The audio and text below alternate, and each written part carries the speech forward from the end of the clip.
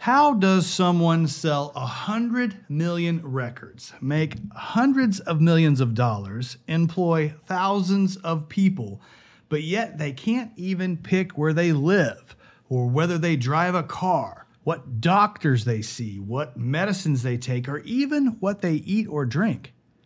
Well, you're about to find out.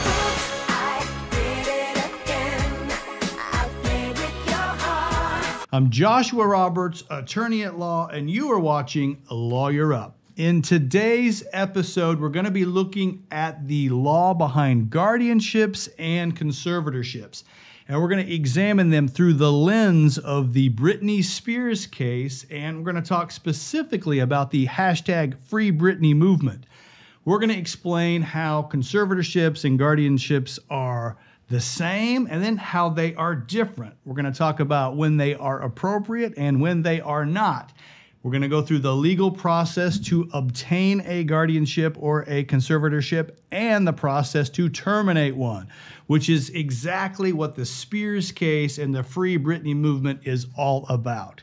If you are new to the channel, and you probably are if you are a Britney fan, I would suggest that you subscribe, because we like to talk about a lot of current events and legal topics on this channel. If you get something out of this episode, hit that like button for me. If you got something to say, put it in the comment sections below. And as always, I love it when you guys share me on social media.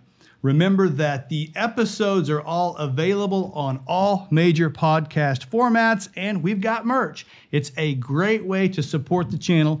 Pick some up today if you haven't. So Britney Jean Spears, she was born in 1981, and she is an American singer, songwriter, dancer, and actress. She is referred to as the Princess of Pop and is credited with influencing the revival of teen pop during the late 90s and early 2000s. Her first two studio albums certified diamond, which is as high as it gets. It requires over 10 million records sold. That was Baby One More Time in 1999 and Oops, I Did It Again in 2000.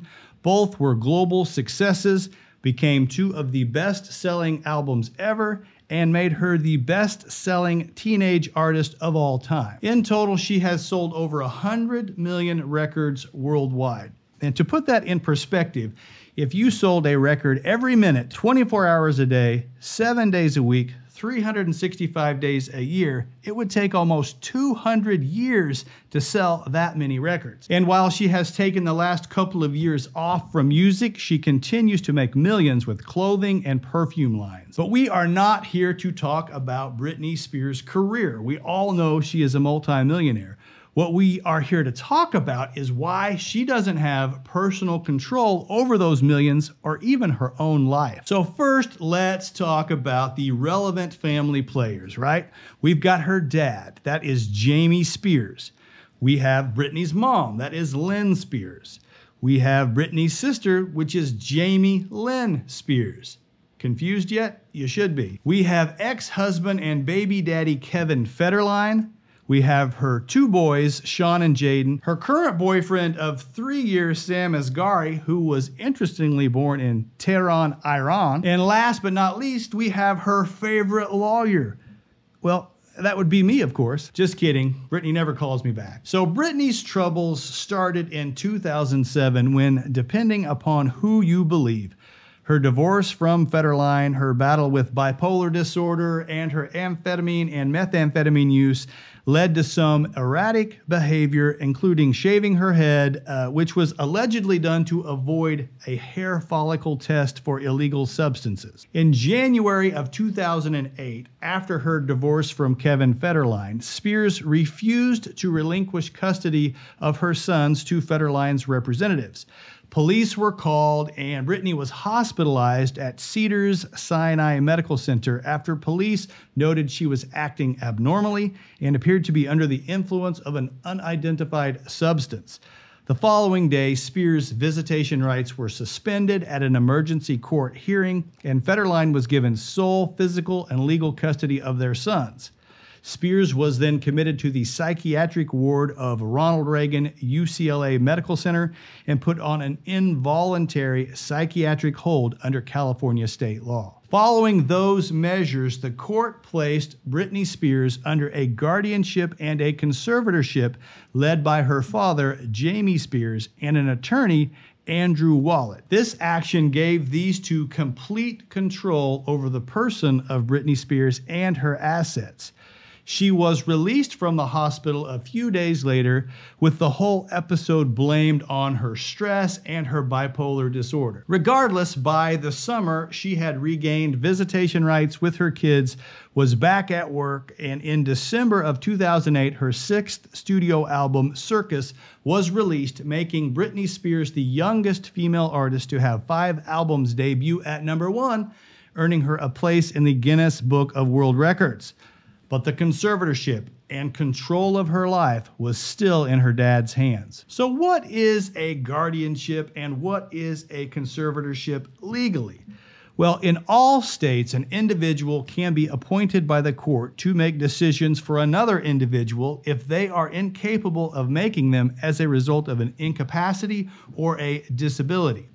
The court divides the decision-making authority between a guardian, who makes decisions for the incapacitated person's well-being, and a conservator, who makes decisions over the person's finances and the estate.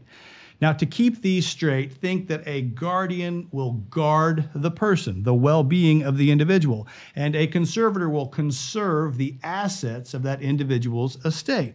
And some say that the guardian is over medical and the conservator is over money. Whatever helps you remember the distinction. And this can be the same person acting in 2 different roles, or it can be 2 different people, or even a company to manage assets, as you will see in Britney's conservatorship. Now, in some states, a slightly different language is used. For instance, in Britney's case in California, they don't use the word guardianship. It's conservatorship over the person. So in California, you have a conservatorship over the person and a conservatorship over the estate.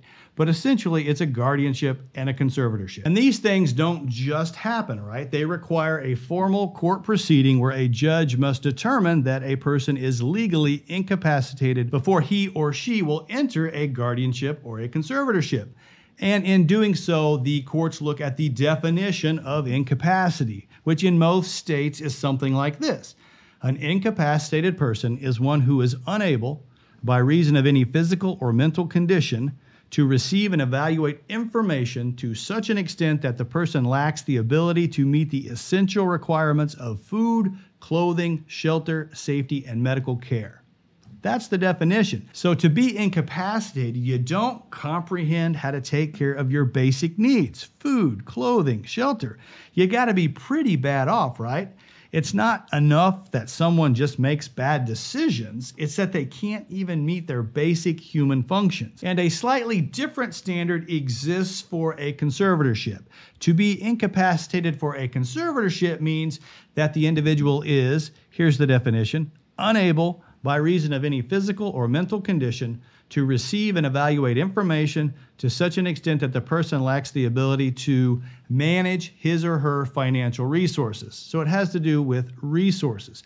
So to be incapacitated or disabled for a conservatorship, the subject can't comprehend how to take care of his or her basic finances: income coming in and debts going out. Again, it's not that someone just makes bad decisions with their money, because if it were, half of America would be under a conservatorship, right? It's that they don't understand the basic functions of finances. I had a recent case where an elderly person with Alzheimer's had his home foreclosed upon because he didn't understand that the mail contained his mortgage statements that needed to be paid. He had plenty of money in the bank. He just didn't comprehend that he needed to make the payment. Now, we were ultimately able to redeem his property. He got it back, but that's the kind of scenario where a conservatorship would be appropriate. So let's talk a little bit about the legal process. Once a petition is filed, the court will appoint an attorney for the ward or the protectee to advocate for them. Then relevant records are collected. Generally, these are medical records to prove up the incapacity, the dementia, whatever the issue might be. Doctors can also be called to testify at a hearing if needed. Now, at the conclusion of the court hearing, the judge will essentially make one of 3 decisions. They can deny the petition outright because not enough evidence was presented for the need of a guardianship or a conservatorship. They can declare the ward partially incapacitated or declare the ward totally incapacitated. And if the court finds that a guardian or conservator is warranted, they will appoint one or both.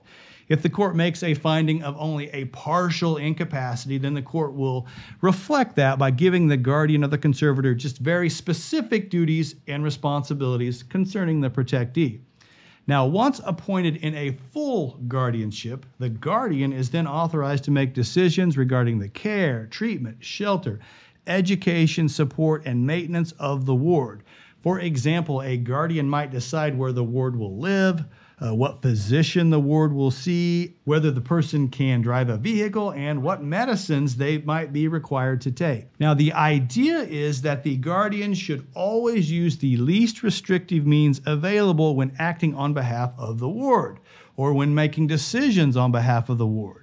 But as you will see, that doesn't always happen. Juxtaposed, a conservator is responsible for the protection and management of the protectee's financial estate. A conservator is in a fiduciary position, meaning that he or she must use the utmost care when managing the protectee's assets and must prudently invest and manage those funds.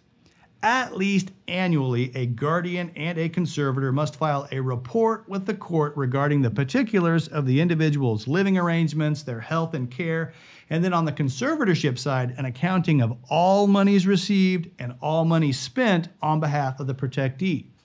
Now note, these are adult guardianships. There's also a whole world of child guardianships where a child is without parents, whether it be by death or incapacity, or sometimes when they both go to prison, then a guardian can be appointed until they become adults. There are also scenarios where children may come into some money that has to be managed for their benefit, even if they have both parents around. I run across this most frequently in personal injury cases where I have settlement funds for an injured child, and we have to open up a conservatorship, and it's managed for their benefit until they reach an appropriate age. So that's with children. That's not what we're talking about here today, but I wanted you to be aware that there's a whole different world of child guardianships. So back to the adult guardianships, and let's see how these rules played out in practice with the Britney Spears situation. So let's rewind back to 2008. A guardianship and a conservatorship is in place over Britney, with Jamie Spears' dad and Andrew Wallet, the attorney, serving. So between 2008 and 2012, Spears continues doing her thing in the entertainment industry, and in December of 2012, Forbes names her music's top-earning woman for the year, with an estimated earning of $58 million. And yet, she's under a guardianship and a conservatorship. It's very odd. And from there, things continued through 2008 without much fanfare, at least not publicly. Her father, Jamie Spears, and attorney Andrew Wallet were the co-conservators over her person and her estate, and they basically managed her entire life and her affairs. And that was until things kind of blew up at the end of 2018. First, Jamie Spears suffers a near-fatal medical condition involving his colon, and he heads to the hospital. On January 4th of 2019, Britney announced an indefinite hiatus and the cancellation of her planned Las Vegas residency. And basically, this was the beginning of her retirement from the entertainment industry. By March of 2019, Britney is in a psychiatric hospital herself under the purported reason of stress related to her father's illness. Interestingly, that same month, Andrew Wallet resigns as co-conservator of her estate after 11 years. So at this point, you have an ill Jamie Spears as the sole guardian and the sole conservator over Britney Spears. He has total control. Although at some point in there, he hires a Jody Montgomery to be Britney's personal care manager, basically to take over the role as her guardian. Now, in April of 2019, things start to get real interesting when a fan podcast called Britney's Gram released a voicemail message from a source who claimed to be a former member of Spears' legal team. They alleged that Jamie, not Britney, had canceled the Las Vegas residency due to her refusal to take her medication, that her dad was holding her in the psychiatric facility against her will after she violated the no driving rule, and that he was manipulating her in an effort to maintain control over the assets of her conservatorship. These are the allegations that gave rise to the movement to terminate the conservatorship dubbed #FreeBritney. It has garnered attention from a number of celebrities, including Cher, Paris Hilton, Miley Cyrus, Christina Aguilera, Mariah Carey, Brandy, Halsey, Justin Timberlake, Khloe Kardashian, Elon Musk, as well as the ACLU. So after this news broke on April 22nd of 2019, fans publicly protested and demanded that Spears be released from the facility. And despite all of this hubbub, all Britney would ultimately say publicly was that, quote, all is well. She left the facility later that month, and again, things seemed to simmer down, at least publicly. In September of 2019, Britney's personal care manager, Jody Montgomery, temporarily replaces Jamie as her formal conservator. But that was very short-lived, and not long thereafter, Jamie was reinstated as both the guardian and the conservator for Britney Spears. And again, things appeared to be calm on the surface. But we now know that trouble was brewing behind closed doors, and it blew up the following summer. In August of 2020, Spears' court-appointed attorney, Samuel Ingham, filed a motion to modify the conservatorship to allow her more control over her money, to reinstate Jody Montgomery as her permanent guardian, and to replace her father, Jamie Spears, with a fiduciary as conservator of her estate. In the motion, Britney stated that she is strongly opposed to her father acting as her guardian and instead desires that Montgomery continue in that role. The motion further concluded that we are now at a point where the conservatorship must be changed substantially in order to reflect the major changes in her lifestyle and her stated wishes. So this was the first public statement by Britney Spears that all was not well in conservatorship world with her dad. And rumors were swirling that participants in the conservatorship were trying to force her to go back to work, and also that they were misappropriating funds of the estate. And this, of course, reignited the flames of the #FreeBritney movement. In response, Dad Jamie Spears called the Free Britney movement a joke, its organizers conspiracy theorists. He stated, "All these conspiracy theorists don't know anything. They don't have a clue. It's up to the court of California to decide what's best for my daughter. It's no one else's business. I have to report every nickel and dime spent to the court every year, so how in the hell would I steal something? I love my daughter, I love all my kids, but this is our business. It is private." Now, in response to that statement, there was a September court filing in which Britney's lawyers claimed that #FreeBritney is far from a conspiracy theory and that she welcomes the support. It says that Britney herself is vehemently opposed to this effort by her father to keep her legal struggles hidden away and in the closet as a family secret. Britney welcomes and appreciates the informed support of her many fans. So then Jamie Spears, maybe tacitly acknowledging he had too much control over the money, suggests that attorney Andrew Wallet be reappointed as co-conservator to serve alongside him. Now remember, Wallet had previously served in this capacity from 2008 through 2019. However, Britney pushes back. On November 4th of 2020, she files a motion to permanently remove her father as conservator in all capacities. And she argued against the appointment of Andrew Wallet as co-conservator, claiming in court documents that she was afraid of Jamie Spears and that Wallet is both too expensive and uniquely unsuitable for the role.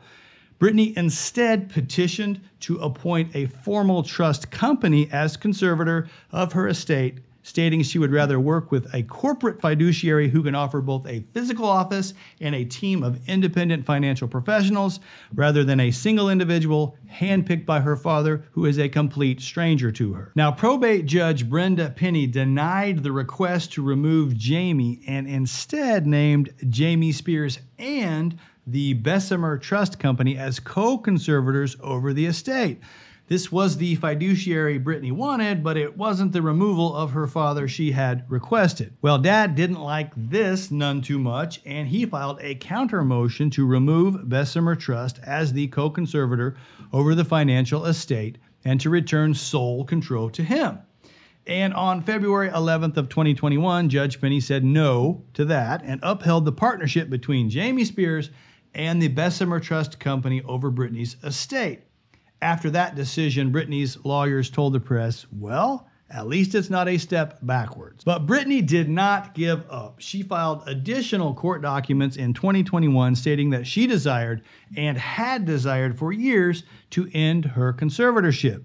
And when she had her first day in court on June 23rd of 2021, she did not hold back, calling the conservatorship abusive and revealing much more about her state of mind in the conservatorship. She stated, I've lied and told the whole world I'm okay and I'm happy. And I thought if I said that enough, maybe I'd become happy. But I'm not. I'm in shock. I'm traumatized. I'm so angry it's insane. I'm scared of people. I don't trust people with what I've been through. It's not okay to force me to do anything I don't want to do.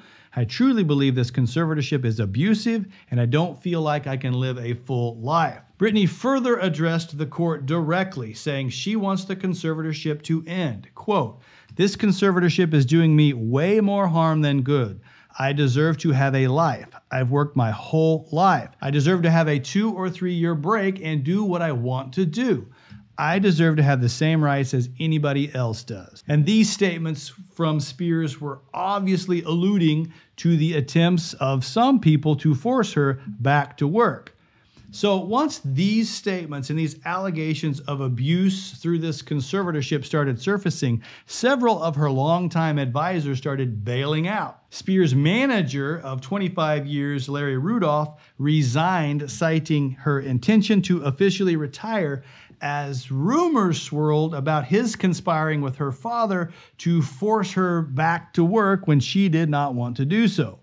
Next, her court-appointed attorney, Samuel Ingham, who Britney said never let her know she had the right to formally challenge the conservatorship, something that obviously would have been his job, he withdrew from the case. Then the Bessemer Trust Company wanted out as co-conservator. It cited Britney's testimony as the reason. In a legal filing, the wealth management firm said, as a result of the conservatee's testimony at the June 23rd hearing, Bessemer Trust has become aware that she desires to terminate the conservatorship. Petitioner has heard the conservatee and respects her wishes. And so Judge Penny ruled that the trust company's resignation would be effective immediately. Now, the problem was this officially left Jamie Spears as Britney's sole conservator, and that was a step back. So now the fight was really on. So Britney's personal care manager, Jody Montgomery, then files court documents accusing Jamie Spears of taking more than $2 million of his daughter's money to defend himself and remain in control of Britney's estate. Then Britney Spears' mom, Lynn Spears, she petitions the court to allow Britney to choose her own new attorney in the case. The petition stated, now and for the past many years, conservatee is able to care for her person and in fact has, within the parameters of the conservatorship. She has earned literally hundreds of millions of dollars as an international celebrity. Then at a second court hearing on July 14th of 2021, Britney tearfully testified as to the cruelty of her conservatorship, stating that her dad needs to be removed today and that she would like to see him charged with abusing his position. She stated that she has been denied things as basic as coffee and a driver's license. She has been forced to take medication and even is told what kind of birth control she will use. She stated, if this is not abuse, I don't know what is.